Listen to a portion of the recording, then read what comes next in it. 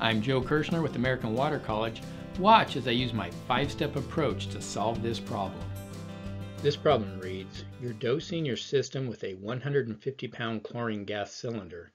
Calculate how many pounds per day you are feeding to the system if the initial dose results in a concentration of 2 milligrams per liter and system flow is 1.2 mgd.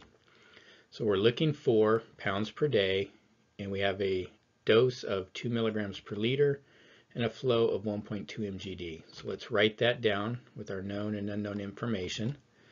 So our unknown is pounds per day, and we know that our dose will be 2 milligrams per liter and the flow is 1.2 mgd. So that's step 1.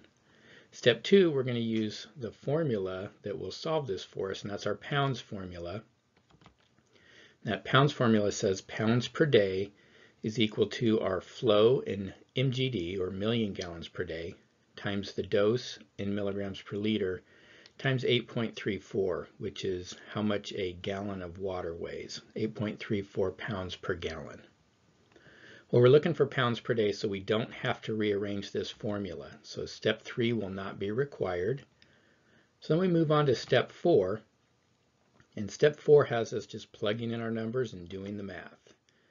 So plugging in our our flow of 1.2 mgd, our dose of 2 milligrams per liter, and then the 8.34 pounds per gallon. And we multiply that all together, and that gives us 20 pounds per day. Well, since we're looking for pounds per day and we have pounds per day, step 5 is not required. If you need additional help preparing for a state license exam, click the link below and we'll get you some more information about our license-specific exam prep courses.